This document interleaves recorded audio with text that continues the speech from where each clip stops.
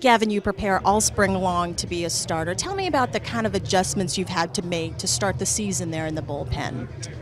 Oh man, it's just when you're on the mound, it's the same thing. You're trying to execute pitches and get guys out, but the preparation of throwing a lot more and sometimes you get up and then you don't throw, and then being able to get in the game the next day.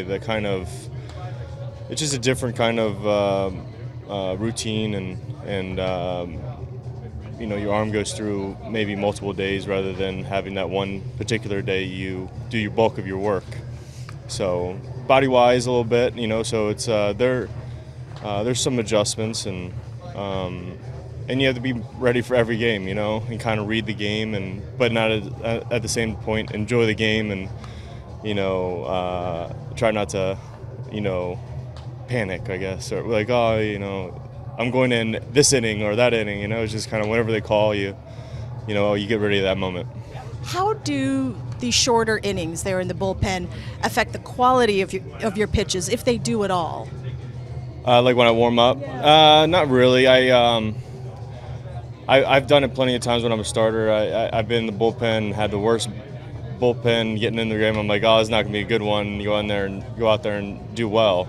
Or it's been flip-flopped. I've done really well in the bullpen and get handed to me on the field. So I don't take too much value. I just work on the things I need to work on to get the ball, make pitches, and usually it translates. If you just want to get your arm loose more than anything, because you have pitches out there to get locked in too. So you just try to get locked in. I think that's the most important thing. Speaking of getting locked in, Aaron Sanchez has been locked in his last two starts. He had lovely things to say about you in spring training. He said there was no tension amongst all the candidates for that final spot in the rotation. He said he would come to you and kind of pick your brain about things. What sort of things did you talk to Aaron about, if you can recall?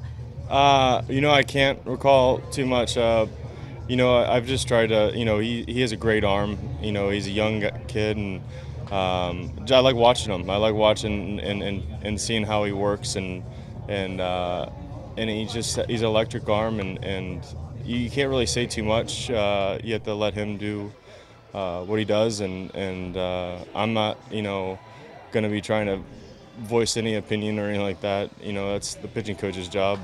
But if he ever comes to me, I'm available if I have anything for him. All right, Gavin, continued success, and he will be a very key veteran there in that bullpen this season. Back to you.